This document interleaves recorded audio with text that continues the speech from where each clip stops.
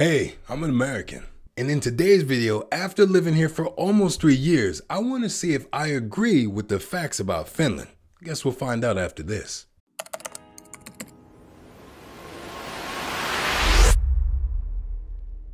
What is up, you guys? Moi, and welcome back to the Daddi Diesel channel. If you're new to the channel, my name is Daddi Diesel. I'm an American entrepreneur living in Finland. And in this channel, I like to talk about my different experiences and adventures while living in this country. If you want to see more about my adventures here and want to learn more about Finland, make sure to subscribe and also like this video. So what's up, guys?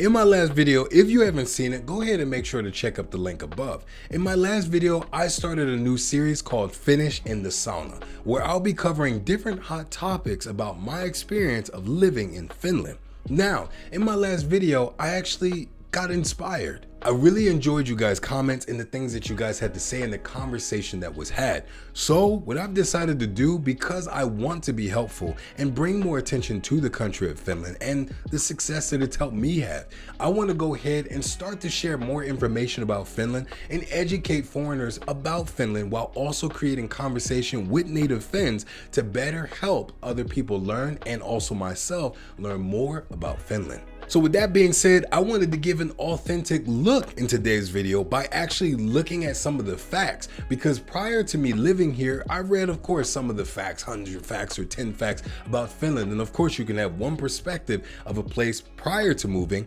but then you have another one once you actually move, integrate, live, and experience. So as promised, in today's video, I'm actually going to go ahead and look at some of these facts and tell you if I agree with them or not. Number 1, Finland is the world's happiest country. This is one of those hard facts, and of course I had to make it number 1 because everybody talks about Finland being the happiest country in the world. So now that you're watching this, and I know that you're curious as a foreigner, if you've never heard anything or don't know much about Finland, is Finland the happiest country in the world? Here's how I'll explain it. If you're a Finn, you've been raised here, you're native, you've been living your whole life, most likely you just feel like you're just living life. I personally feel like the happiest country in the world title, it's not the greatest title to be given. Here's why. When people put the title happiest on your country, what they're now in fact doing is making people think that Finns walk around grinning from ear to ear. When I say that's incorrect, I don't mean to say that, of course, Finns get happy, they're people. Like, Finns is just a title of the fact that they're Finnish, they're born in Finland, but these are just normal human beings at the end of the day. But, however, now people sometimes have this perspective that if you go there, it's going to be this way. Kind of the same way if I tell you about Hollywood or New York. You have a perception of how life is going to be there, how people are going to be there when you go. With that being said, the best way I can personally explain it based on my experience of living here, because I am not a native Finn, I have not lived here my entire life, but here are some things that I've seen myself. So I believe some of the things that might value the happiest country in the world and bring that title to Finland is perhaps the way of life. I feel as though personally, being that I'm not from Finland and not native to Finland, I'm able to appreciate and notice things that are not native to where I'm from. Therefore, when coming to this country, things that might seem as normal or normal everyday life to a Finn are not normal everyday life, to other foreigners. I love the fact that Finland also includes having evaluations on self. It is very normal for a Finn to have themselves checked out of work for mental health. Mental health, a lot of times, at least seen from America, can be a very kind of looked at as a sick way. If someone is mentally schizophrenic or mentally ill, which is very ill. I don't like how I said that word, ill, but mentally ill, which can be, not looked at highly in society. In Finland, I really love the factor that they say, hey, I'm not feeling too well. It could be depression, it could be sadness, it could be anything in these regards.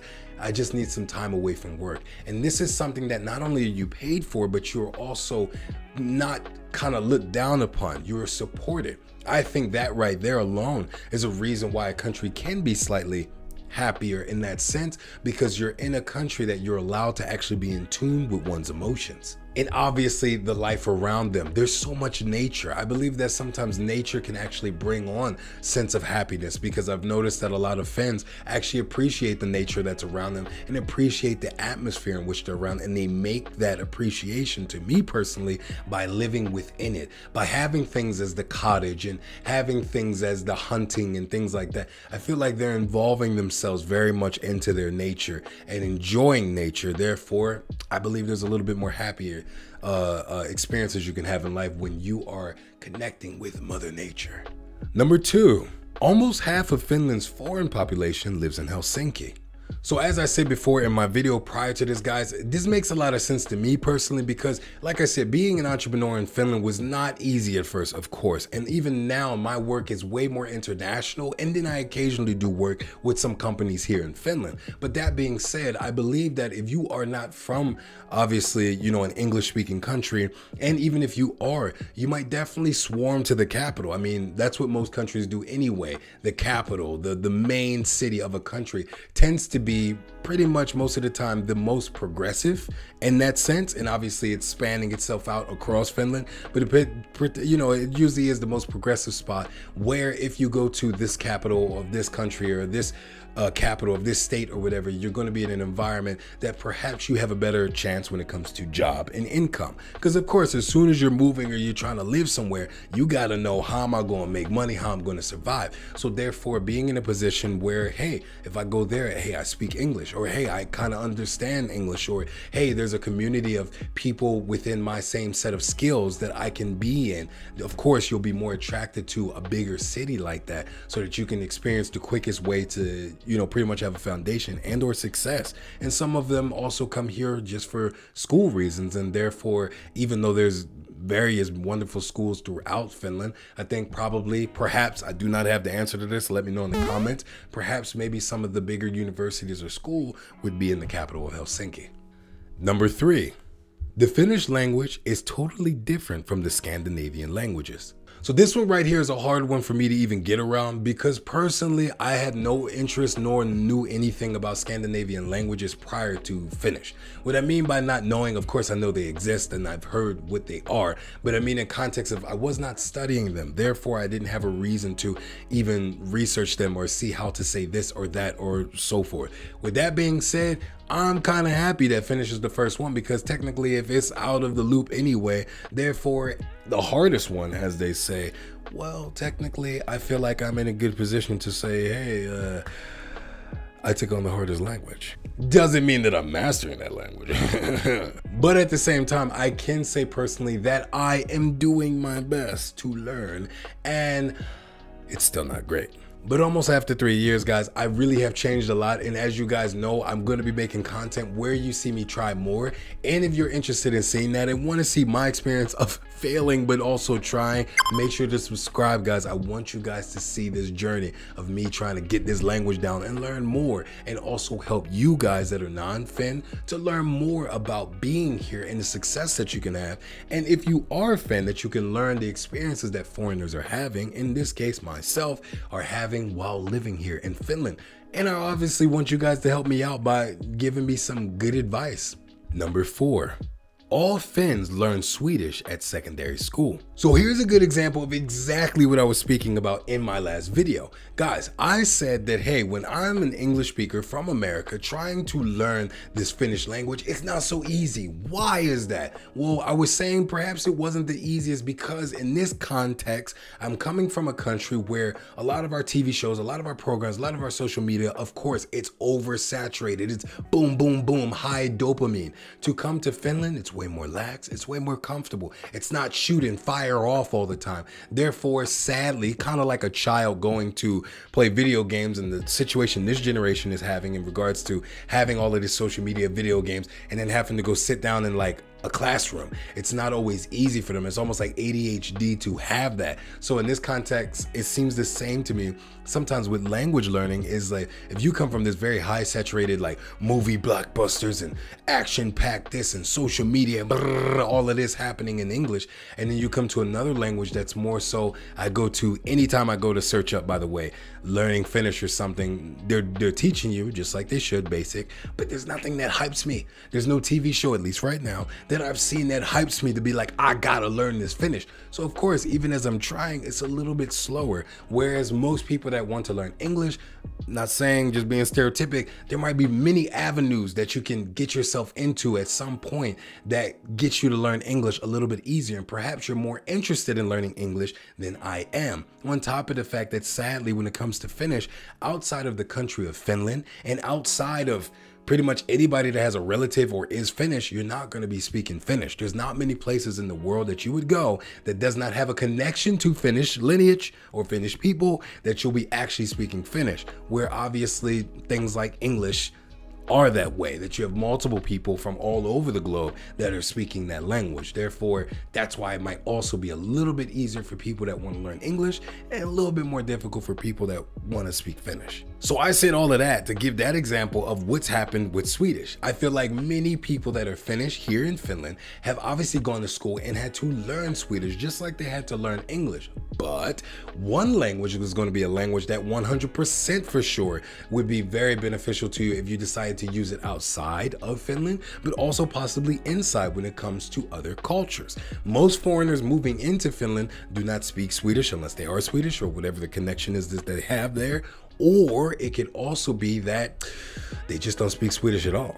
So therefore, English was a little bit easier. On top of the fact that I find that most Finns say the same thing. Hey man, I went to school, I learned Swedish, but I didn't have a reason to use it. And most likely, unless you're living on the border of Sweden within Finland, you're not gonna be needing to speak it unless, like I said, there's Swedish people in the city that you live. But most likely, if not the case, you don't really have a reason to speak Swedish. Finns don't fill silences.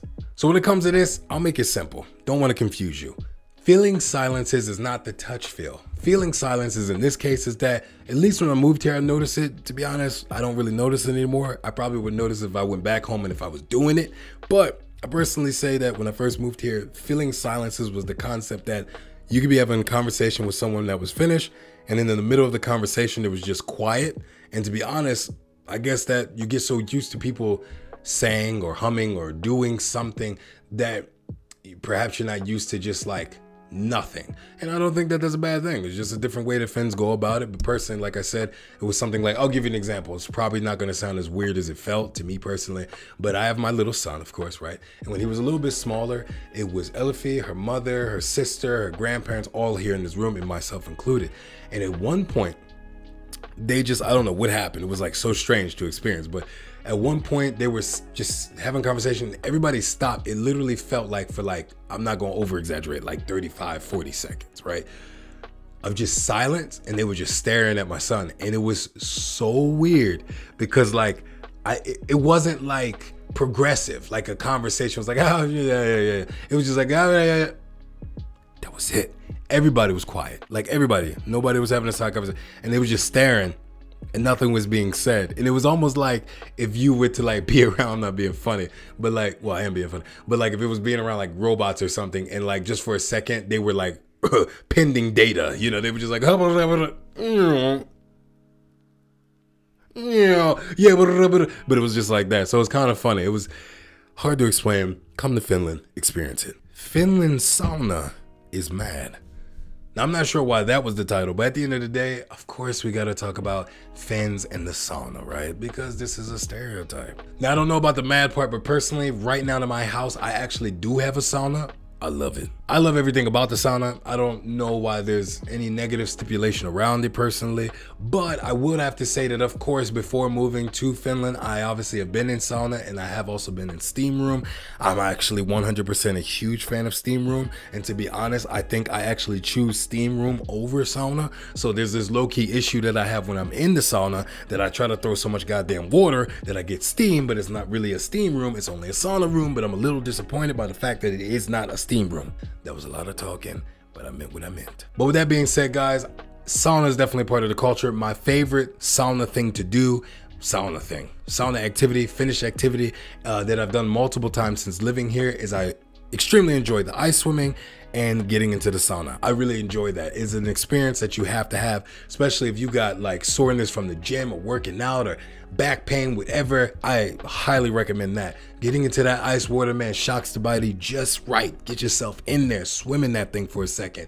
Get out, get in that sauna, and allow the heat to come in and expand those muscles and expand those veins and vessels. I'm all over the place, right? But literally, it's a fantastic experience. If you haven't done it, come to Finland, do it. Ice swim, get in the sauna, all normal. But all right, guys, I hope you guys enjoyed today's video. I will continue to make content like this and my Finnish in the Sauna series and my reaction videos because I want people that don't know about Finland to learn more about Finland and the value that it holds, including the fact that people that are Finn, I want you to see how I'm experiencing it and how other foreigners might experience living in Finland. But you know how it is. I got to get out of here. It's time for me to get back to doing my actual work every day, job work. Moika, out.